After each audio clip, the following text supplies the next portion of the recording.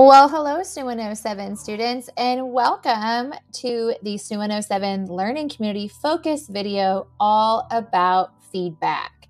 Today, I wanted to spend a little bit of time with you, giving you just a quick tutorial and reminder on how to check your grades, how to see the feedback your faculty member has given you, and what to do with it for your success.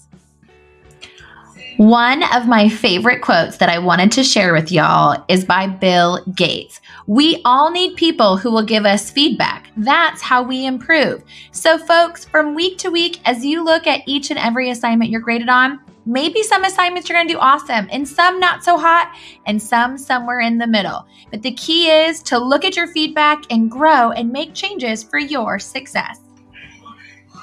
Now, let's back up a little bit and talk about where you can find your graded feedback. You want to go into your SNHU 107 course and underneath course menu, click on grades. Folks, a couple of things I wanted to point out is when you go underneath course menu and click on grades, it is going to pull up every assignment in your SNHU 107 class. Pay attention to right over here where the numbers are. That is where you'll be able to see the points, the total points you earned on every assignment. There will also be assignments where your professor or instructor is giving you feedback on what you did, how to improve.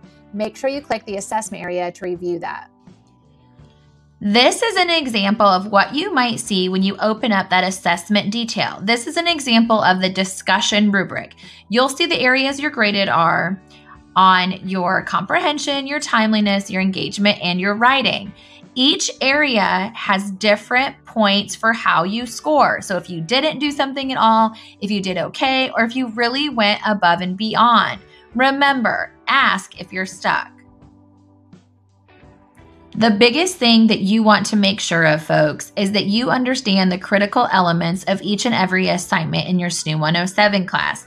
As you look over the critical elements or the assignment descriptions, if you don't understand something, make sure that you ask questions. Or if something was graded and you're not sure of the feedback your instructor provided, reach out and connect with them for your success. You want to take action because this is your